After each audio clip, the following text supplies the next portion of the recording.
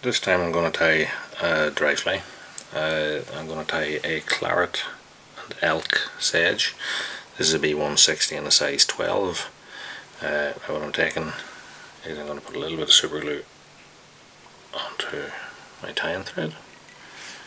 I'm going to wrap forward of the eye and then back over itself and wipe off the excess, and that'll give me a very firm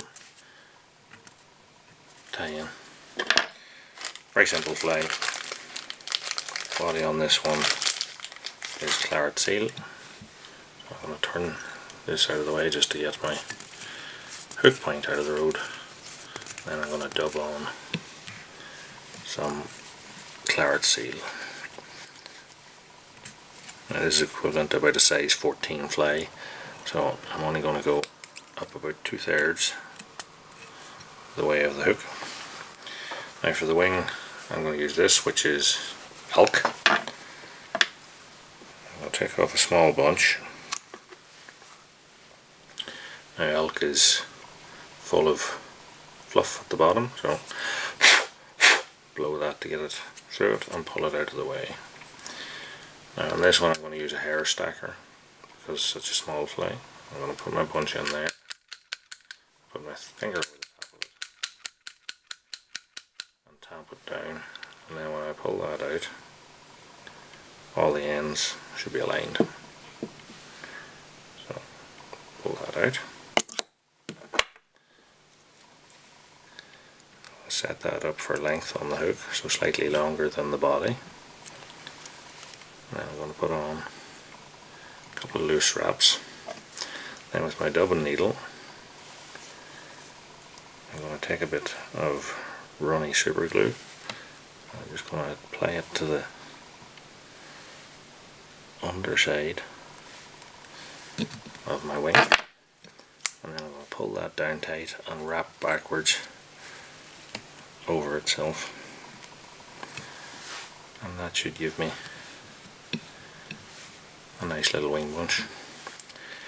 So now I'm going to wrap tighter wraps as I go forward, but I'm going to try and keep the bunch up on top of the hook like that. Now I'm not going to trim that off just yet, there's a reason for that. So I'm going to do a hackle. Here I'm using a genetic saddle in a sort of red game, and keeping my tie-in thread at the back here. I'm going to wrap from the front backways and make a real dense hackle. When I'm at the back I'm going to put a turn over the last wrap of it, and then I'm going to just wind my thread